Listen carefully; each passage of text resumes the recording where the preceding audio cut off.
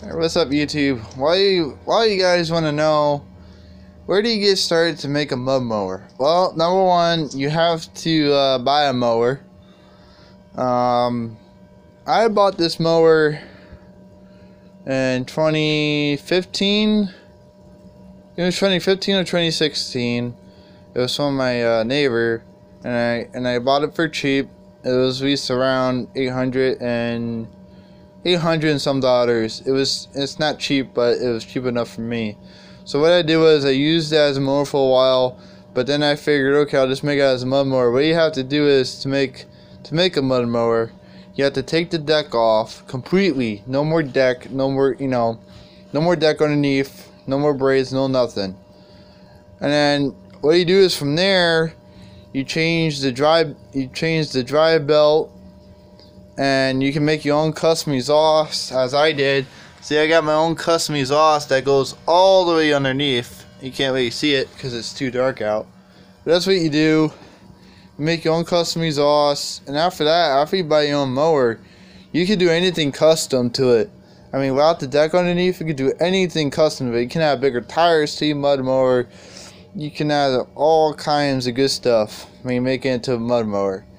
There's so many customizations that you could do to, just to a tractor itself, but when you want to make it a mud mower, customizations leave a lot of space for these things. And what I did was, the first customization, first I bought a new battery because the other battery was shot that came with it. And then I bought a winch for my mud mower, which I actually pulled a bush out with two bushes that pulled out with it, and this thing hauled ass to pull two bushes out. So this thing has a good engine. So then I did that, and then you just have to buy a mower and then take the deck off and then customize it to be a mud mower, and then that's all you have to do, literally. Otherwise it's just buying parts and just putting added parts on it. We extend the muffler, we extend the exhaust, put a high duty spark plug in there. That's it. Just changing the belts. You can put bigger tires, you can put bigger tires in the front. That's all it is to make a mud mower. That's all the steps you really have to take. But first you have to buy a mower and then take the deck off at the same time, because you don't want the deck on. Remember, if you're going to be going over mud or snow or whatever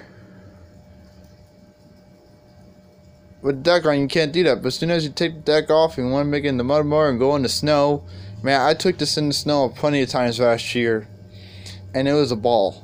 I mean, it was fun. This thing goes so fast. I clocked this thing at 20 miles per hour.